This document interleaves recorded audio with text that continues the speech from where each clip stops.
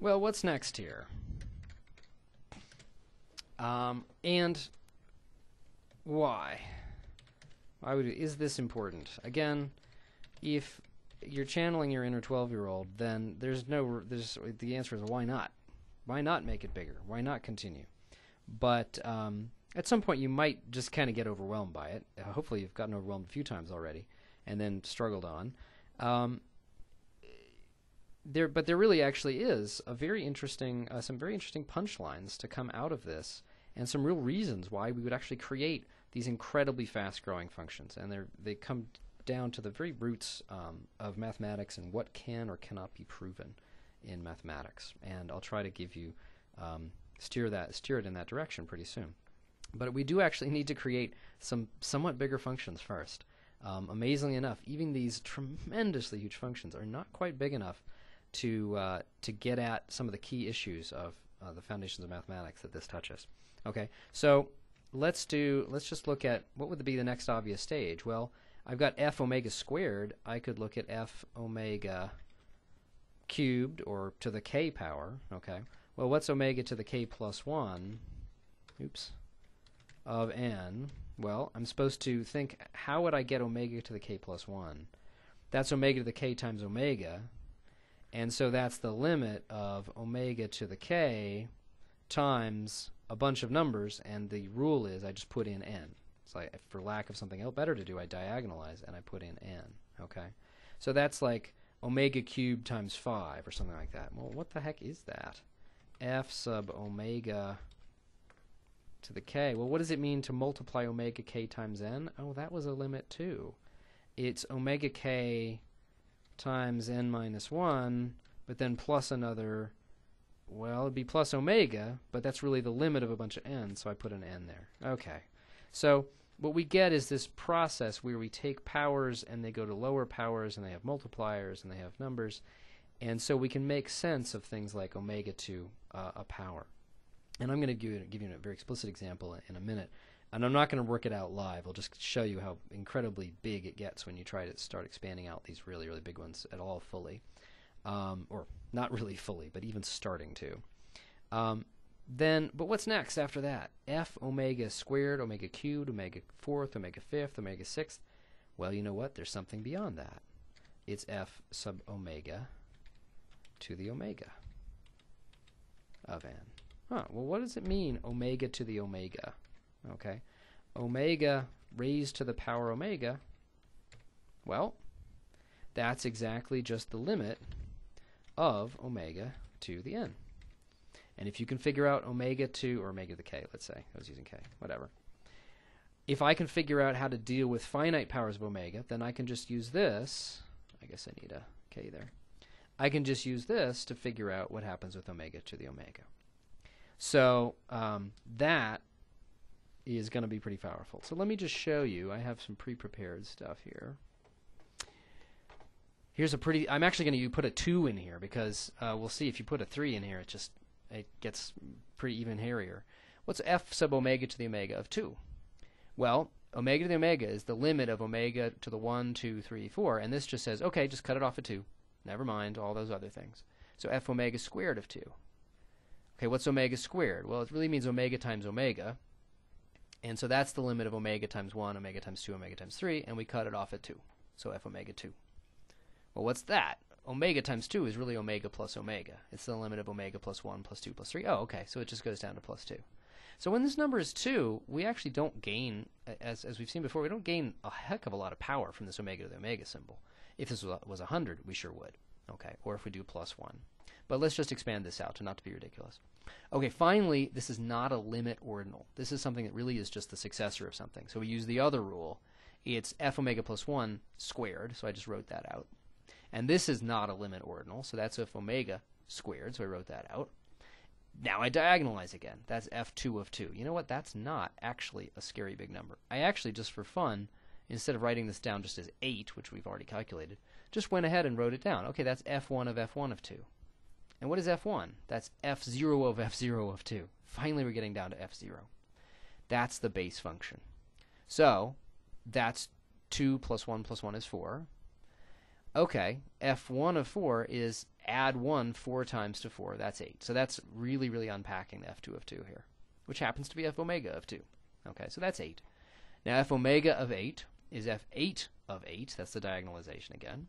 That's f7 done 8 times. So I'm just going to peel one of those f7s off.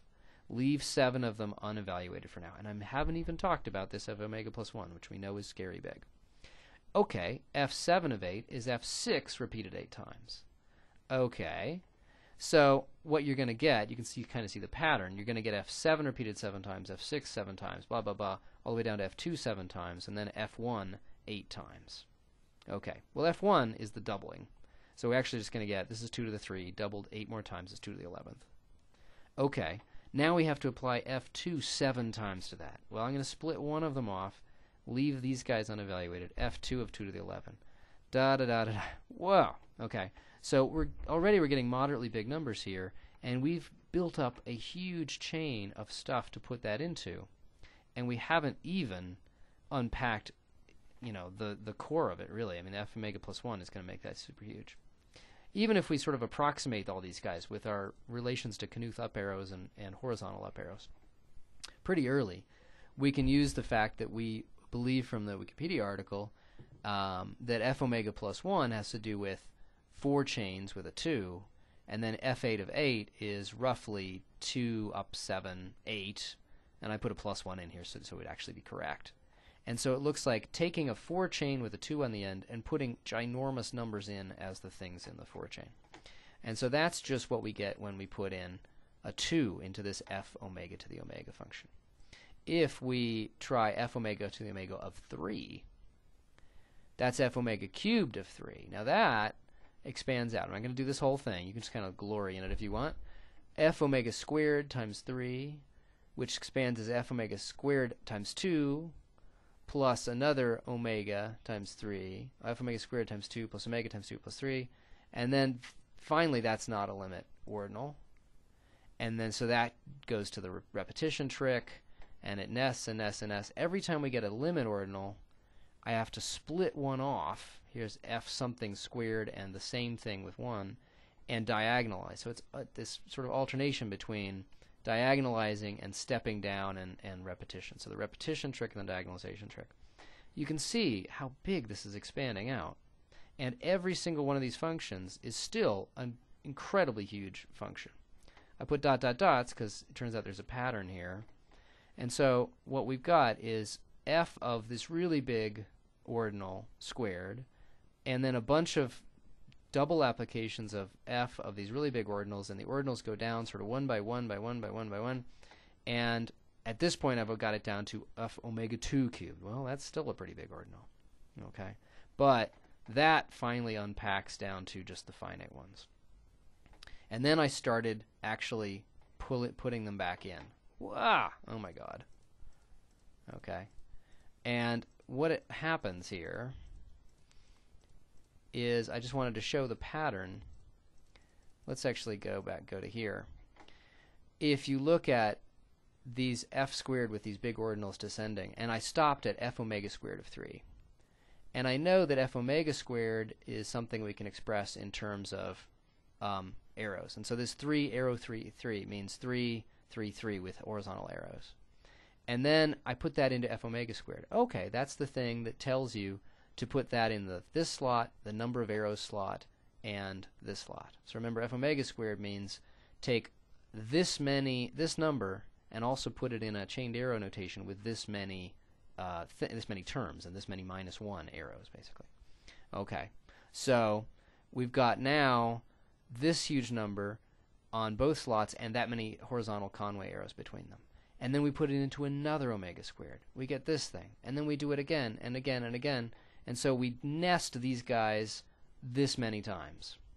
This is definitely further than anything we even mentioned with the Conway notation, because we're taking the idea of arbitrary numbers of horizontal arrows and we're nesting them, we're repeating that process over and over again, and we're doing it a number of times, which is described by a huge arrow notation, and we're not even close to done yet. In these dot dot dots, there's about like 10 different layers that I've suppressed here. And so then you say, okay, well, let's say z is this ridiculous number of times. And we take horizontal arrows, nested, nested, nested. And then you call that y, and you take that nested, nested, nested. And this is what I said when I wrote this to myself. It just gets ridiculous after this. So f omega omega, even at this measly number 3, it's hard to even express and think about how much further it goes than this ridiculous idea of taking horizontal arrows and nesting, nesting, nesting, and using horizontal arrow calculations to describe the new number of horizontal arrows, and then repeating it, and the number of repetitions is a huge number described by horizontal arrows. And it's almost effortless to write this stuff down. It's not effortless to unpack it, but it just takes a few symbols, and this encodes this incredible process of recursion and diagonalization. And it doesn't even stop there, and it can't stop there if we're actually going to make contact with a couple of really cool fundamental results from proof theory. Okay, so, what is the next step in ordinal arithmetic? Well, there's actually a very, very important next step in ordinal arithmetic. We've got omega to the omega. That's not control W, it's control GW. Okay. Well, I could take omega to the omega to the omega. This is back to the original Knuth up arrow idea. And I could take that to the omega. And I could take that to the omega. And I could do that an arbitrary number of times. And so I could look at the limit, where this is done n times. Well, that actually is a very, very important number, because it actually maxes out the idea of ordinal arithmetic. Because this is the biggest kind of operation we could do, exponentiation with ordinals, that we know how to do, and then we're going to repeat that and nest it n times. And it turns out this gets a special name. This is called epsilon sub 0, or epsilon naught. And that is going to be a really important waypoint on our journey through ordinal arithmetic and our journey through the fast-growing hierarchy.